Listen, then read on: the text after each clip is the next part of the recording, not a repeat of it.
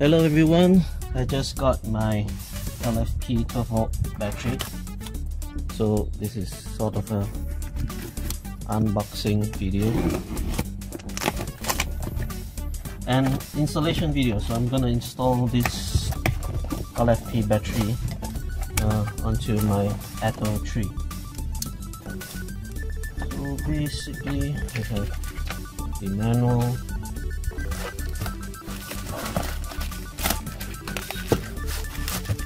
packaging. I'm guessing this is the 12-volt charger in case the battery is low on charge, which hopefully it's not. And the 12-volt battery itself.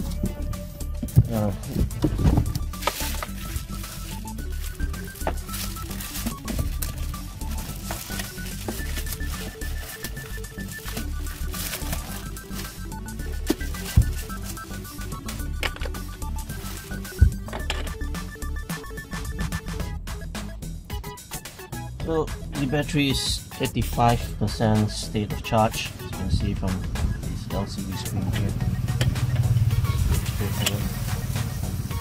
And the terminal lugs. I'm guessing these are additional LED lugs to make it thicker. Yeah. So these are additional LED lugs to make the terminals thicker. And we'll see if we need this later. Alright, let's head over to the front where we will install this.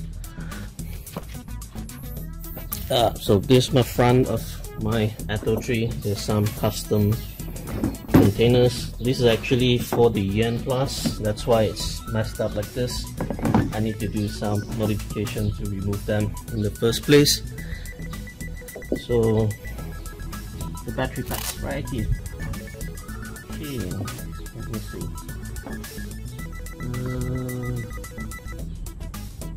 I guess a standard quick release. Yeah. So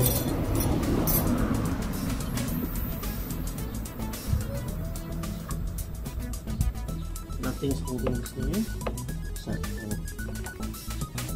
let's double check if anything is holding the battery in. Should be easy to remove just by removing the lugs. This protective layer, yeah, just wrapping around it to be removed. This is some Velcro.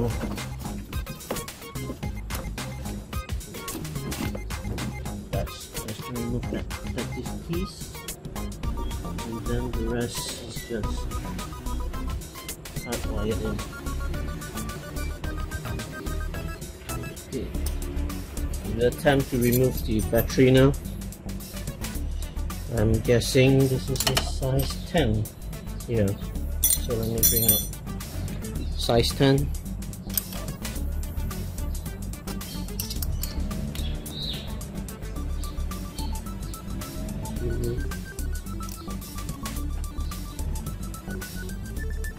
Just terminal this.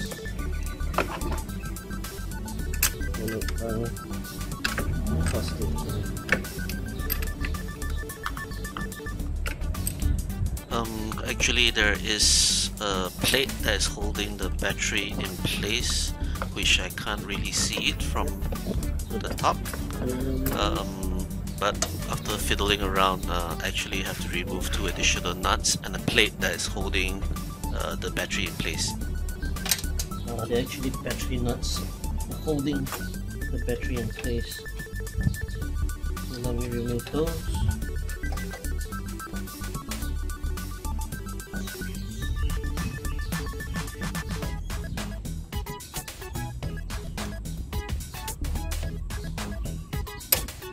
They're also size 10.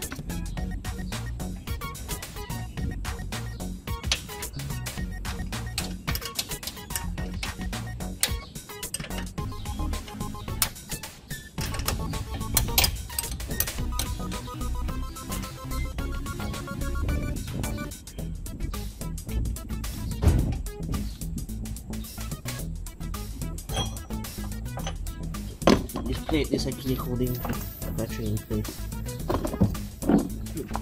There, we have removed the lead acid battery, so we will now let in the LFP battery. Okay. So I managed to dislodge that thing, and let's put this back. Let's start with the positive terminal. Right. Lock it in place.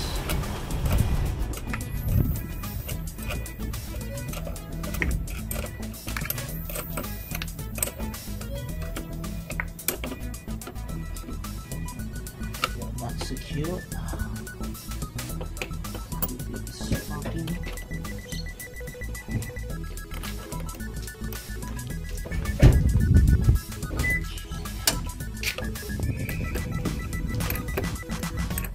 Secure the negative terminal.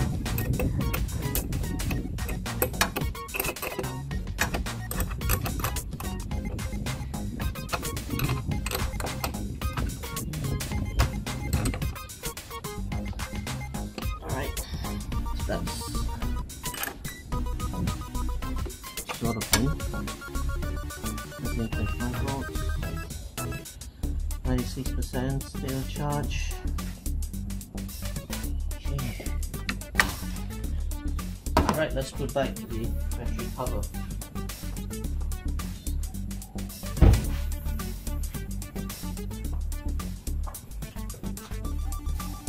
So we have the battery cover.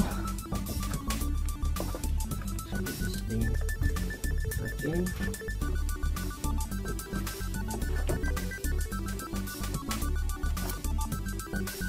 It's just Velcro.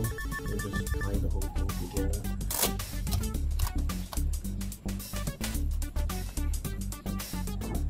And then top part is basically that. That's basically it.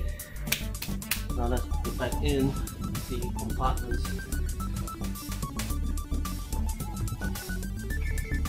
These compartments were DIY from the Yen Plus one because we are right-hand drive. That's why I need to cut additional holes for the wiper fluids and the brake fluids, as well as additional hole here so that it fits. Then put additional stand across. So it's a modification.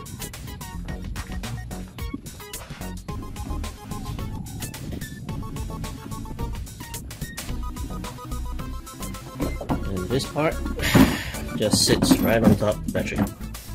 And that's it. All done. 12-volt battery swap completed. Okay, so let's check the OBD scanner, see whether we get our voltages back up after the battery is swapped. Right, so we do have our voltages, the OBD voltages, which is at 13.3, 13.4. So this is back up to normal. Previously, before the 12-volt battery swap, this voltage actually fluctuates between 12.5 to 13, about there, and it fluctuates while driving, and it's causing basically phantom drain in my high voltage battery. So my high voltage battery is actually charging 12-volt battery all the time. So now the car is on. If I just turn off the AC, it should be trying to charge the 12-volt battery to 100%. So yeah, so it's drawing, now it's drawing 1.9 amps from the high voltage just to charge that 12-volt battery. So once that 12-volt battery reaches 100%, it should stabilize. Okay, thank you all for watching.